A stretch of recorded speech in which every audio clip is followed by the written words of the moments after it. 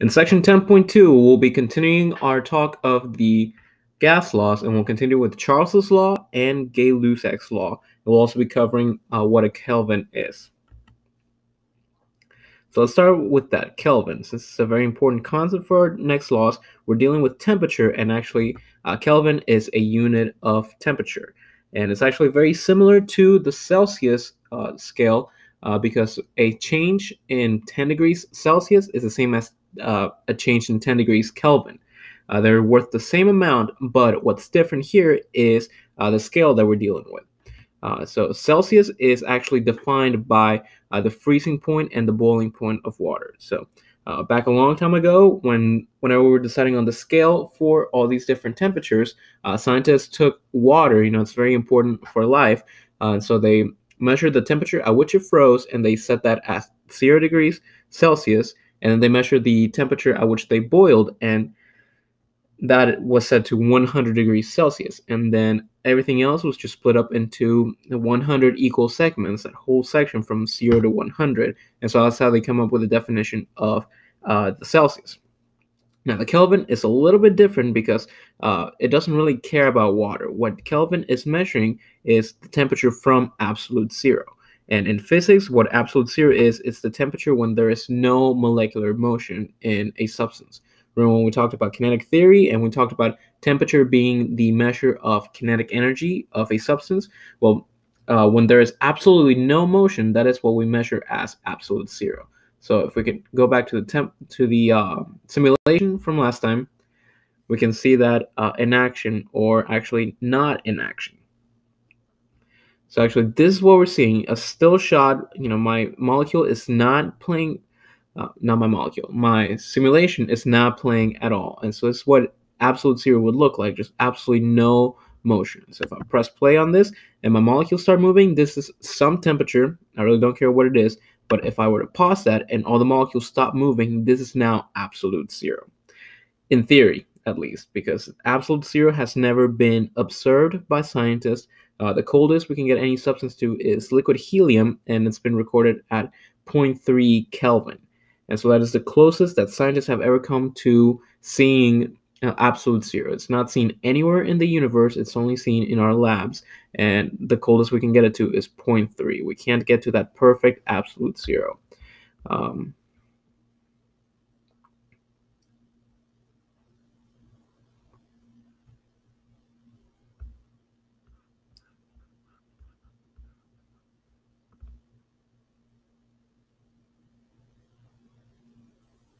right, coming back to this, we need to understand the Kelvin, because when we're using our gas laws, we'll be seeing that in the next two, we are actually dividing by our measurement of temperature, and this gives us a problem mathematically because, well, 0 degrees Celsius is a valid temperature. It's a real temperature. If we were to use it in our formulas, it would actually break our formulas because we can't physically divide by zero. It's a mathematical impossibility. So we'll be seeing that in a little bit more detail in just a second when we pull up to an example. All right, so now how are Kelvin and Celsius related? Well, you can see that in this graphic, and I'll pull up these graphics too, but let's base it off the freezing point of water in Celsius, that is 0 degrees Celsius. But in Kelvin, we can measure that as 273 Kelvin instead. And so this makes our conversion a lot easier because it's just a simple addition problem. So if you have some temperature in Celsius, so in this case 0 degrees Celsius, to measure in Kelvin, you would just add 273 to it and call it Kelvin. And then if you start in Kelvin and want to work your way backwards into Celsius, then you do the opposite, where we have our temperature in Kelvin and we subtract 273 from that.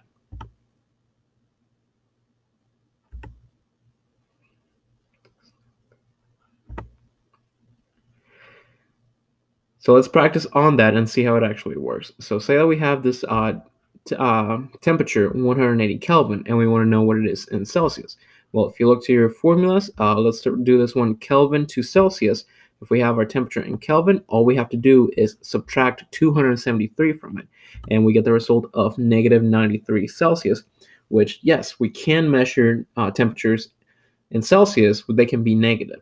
When it comes to Kelvin, we cannot go past zero, so a negative Kelvin temperature is physically impossible.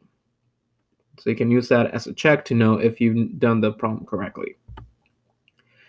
And let's compare two different temperatures now, 400 Kelvin and 180 degrees Celsius, which is hotter? Well, it's pretty simple, right? 400 is the bigger number, so we'll say that 400 Kelvin is hotter. But this gives us a little bit of a problem because we can't compare these two units of temperature directly. We have to convert one into the other. They have to be the same unit so we can compare them fairly. All right, so we can start with just a simple conversion. Here are the formulas. Again, it's just a matter of adding or subtracting 273 depending on where you start. So we start with our temperature in Celsius. All we have to do is add 273. Remember that example of freezing water. 0 degrees in Celsius, but it's 273 in Kelvin. All right, so this is why we're adding 273. So my new Celsius temperature, 180 degrees Celsius, is the same as 453 Kelvin. And now you can compare them directly. So 453 is higher than 400. So actually, this temperature is the one that is hotter. And we can also compare it in the opposite way. If we want to take our 400 Kelvin and know what it was in Celsius, you'd have to do the opposite calculation, subtract 273 from it. Remember that 273 Kelvin is 0 degrees Celsius. That's why we're subtracting. When you do that, 400 minus 273 gives you the result of 127 degrees Celsius. So again, when you do it that way, the second temperature is the hotter one. Now, this actually gives us a little bit of trouble for when we're talking about standard temperature and pressure, because as we saw in the last section, we learned that the pressure is 1 atmosphere. Nothing changes. We haven't talked about pressure again. But the temperature, in this case, we set it at 0 degrees Celsius as our standard temperature, but as we just learned, we can't use Celsius in our formulas that are coming up next. So in this, the only adjustment we have to make is that when you're given 0 degrees Celsius or your standard temperature, all you have to do is add 273 to it. So now our new standard temperature is really 273 Kelvin that we'll be using in our formulas. So I just wanted to bring this up and make sure that this one doesn't trip you up when you see it in a problem. With all that temperature talk out of the way, let's go ahead and look at the next gas law. In this case, we have Charles's law, and this is named after the French scientist and hot air balloonist Jacques Charles. And so now this gas law that we're looking at will describe the relationship between temperature and volume of a gas. And a good example of this is a hot air balloon, because if you know how a hot air balloon works, what's going on is that it's not like a party balloon that's filled with helium and that's what's holding it up. But this balloon is filled with regular air that has been heated. And when that happens, the air inside actually expands and reduces its density. And so now we have, in this balloon, we have low density air as compared to the air on the outside. And it's this different in density that holds the balloon up. And that's exactly what Charles observed, is that when gases are heated, they expand. You don't add more gas and you don't lose any of it, but what's going on is that it takes up more room. And again, when it comes to hot air balloons, this is what creates lift. And then the opposite holds true, is that when they are cooled, gases will reduce in size. They'll become smaller and they become compressed. And so a good graph on here is right here. Where as you increase the temperature, so does the volume. And you can think of it the opposite. As you lower the temperature of a gas, the volume will decrease with it.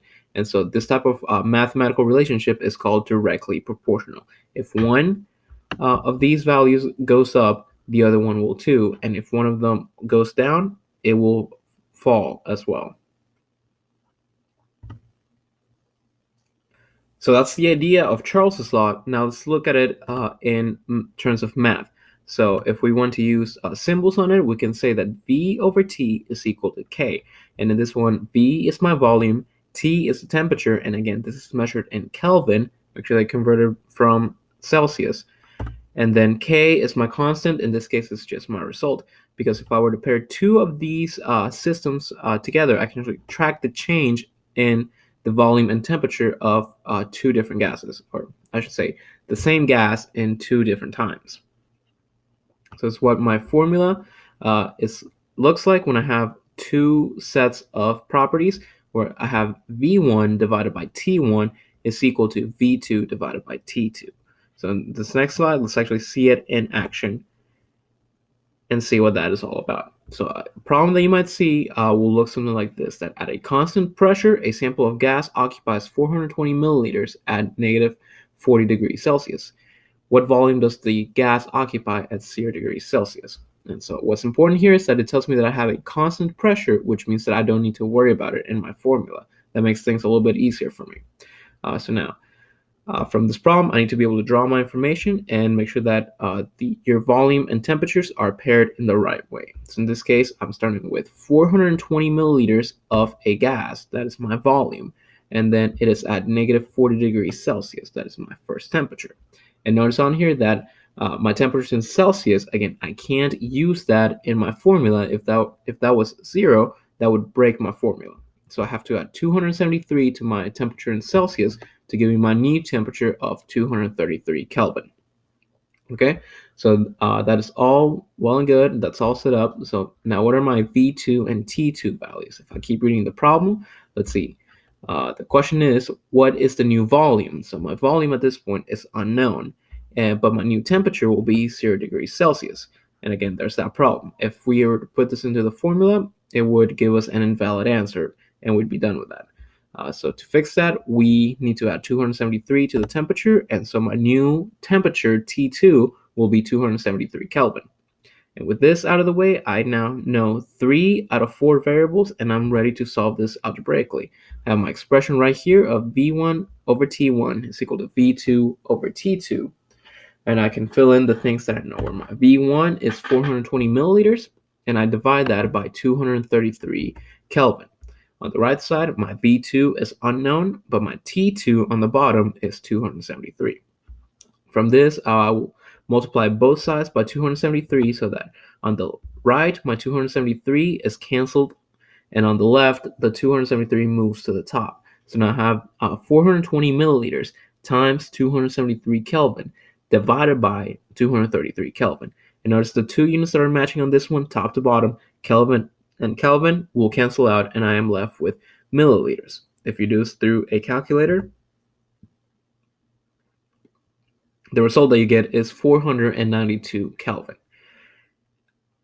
All right, and that's pretty much all there is to these Charles's Law problems. If you know how to work with your variables and how to solve for the unknown, then they're very simple, straightforward problems. I really think the hardest part of this comes from grabbing the information from the problem and setting it up in the right way. Next, it is Gay-Lussac's law. And so this law is named also after a French scientist named Joseph Louis Gay-Lussac. And so what he observed was the relationship between temperature and pressure. Remember that in the last one for Charles's law, we did volume and temperature. And in this case, we're doing pressure and temperature. And again, the volume is constant. So a lot of the times you'll see something like the problem will tell you that it's a rigid container. That means that the volume is not changing, that we have a constant volume. All right, so now what he observed was that when the pressure of a gas is increased, when you're pushing down on it, then the temperature will rise. Or you can say it the opposite way. When you heat up a gas and it is an enclosed container, then the pressure inside of it will increase. And so you actually see this in your tires a lot. So if it's a very hot day in the summer and you measure your tire pressure, you might notice that it looks a little bit higher than what it was the day before when it was cooler. So it's because gases, again, we saw in Charles's law that they expand when they are heated. So now you have a larger gas in the same amount of space. And so it's what's going to increase your pressure. Think of pressurized air in that way. All right, then the opposite is also true, is that when gases cool off, then their pressure will decrease as well. And again, going back to the tire example, in the wintertime, you need to fill up your tires more because the air pressure inside of the tire has dropped. You didn't actually lose much air, but because the weather outside is colder, that means that there's less air pressure inside of your tires. And so on a graph, you could call this, again, a directly proportional relationship, just like Charles's, because that means that as you increase the temperature, the pressure of it will increase as well. And if you lower the temperature, then the pressure of it is low as well. So again, what you do to one variable the other one will do exactly the same, either increase or decrease. All right, so now looking at this mathematically, we can see it as this, that the pressure over the temperature is equal to K, my constant, my result. All right, and so when we link a gas at two different sets of properties, they will actually come out to be the same result. So algebraically, we can link them together in this way, where my P1 divided by T1 is equal to P2 divided by T2. So let's go ahead and look at an example of that and see what it's like. So a problem that you might see will look something like this, that a sample of neon gas exerts a pressure of 120 kPa when the temperature is 400 Kelvin. What pressure is produced when the temperature is raised to 600 Kelvin? All right, so again, the trick in all these problems comes from reading the problem and grabbing the right information from it. So in this one, I know that my P1, my starting pressure is 120 kPa, kilopascals, and my temperature to go with that is 400 Kelvin. Notice in this one that they already gave me the temperature in Kelvin, so I don't need to change anything. I don't need to add 273 with it. So now for my second part of the problem, it's asking what is the new pressure. So my pressure is unknown, but my new temperature becomes 600 Kelvin. So again, in this case, I know 3 out of the 4 variables. I can plug them into my equation and solve for the unknown, where I have P1 over T1 is equal to P2 over T2. So now on the left side, I know that my P1 is 120 kilopascals, and that is set over 400 Kelvin. And I can set that equal to P2, that is the unknown, over my new temperature, 600 Kelvin. So I can go through this and solve it algebraically again. So I have the 600 Kelvin. On the right side, I need to get rid of. So if I multiply both sides by 600 Kelvin, on the right side, it is canceled, and 600 Kelvin is multiplied on the left side. So my expression is 120 kilopascals times 600 Kelvin divided by 400 Kelvin. And notice that on this one, again, my Kelvin, I have one on top, I have one on bottom. They're matching, and so I can cancel them out. My final answer will be set in kilopascals. And so if you carry this calculation in your calculator, you get 180 kilopascals is equal to my new pressure. And so in summary, what we have here is the three main gas laws. We have Boyle's law, Charles's law, and Gay-Lussac's law. And notice that Charles's law and Gay-Lussac's are actually very similar to each other. They both show a directly proportional relationship from temperature. I think that makes it a little bit easier. So whenever you're given a temperature, you'll know that it has to be divided. It has to go on the bottom. The only difference between these two laws is that Charles's deals with volume and Gay-Lussac's deals with pressure. Now, when it comes to Boyle's law, it completely ignores the temperature, and this is just it's the opposite relationship than the other two laws, where we have an inversely proportional. This means that if I raise my pressure, my volume will drop, or if I raise my volume, then my pressure will drop, and vice versa. All right, so keep this in mind. I think it's a very useful way to keep them all separate and know they're similar, but there's a slight difference between them. So in this next section, we'll be looking at the combined gas laws, and we'll be looking at ideal gas laws and adding our last property of gases that we can measure and track and calculate.